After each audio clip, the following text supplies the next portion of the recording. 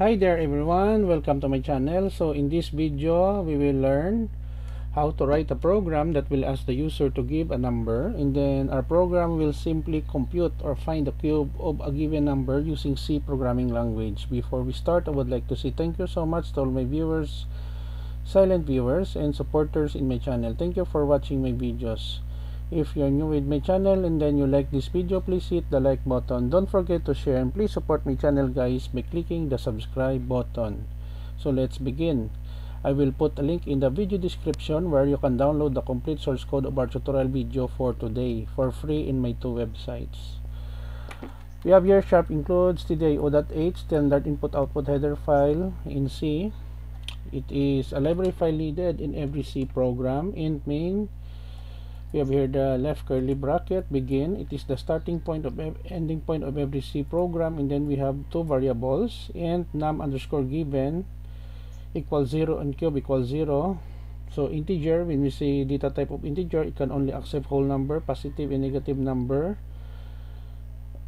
And then we have here printf, new line here, and then the title, find the cube of a number in C, give a number that will be stored in num underscore given.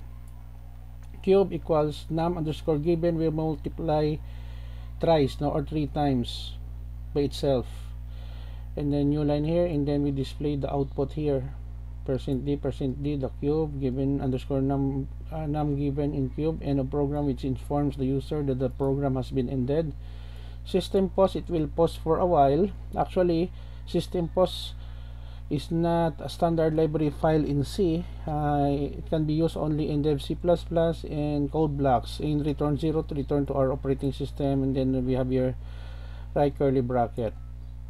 As I said earlier, I will put a link in the video description where you can download the complete source code of our tutorial video for today for free in my two websites.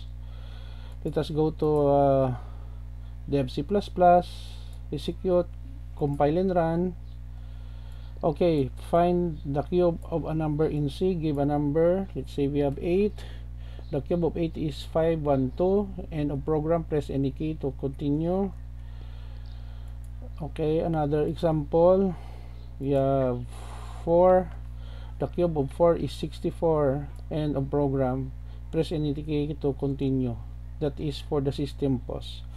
Okay guys, so this is the end of our tutorial video on find the cube of a number in C programming language. I hope that you have learned something new in this tutorial video. Thank you so much for watching. Don't forget to like, share, and please support my channel guys by clicking the subscribe button. See you in the next video tutorial guys.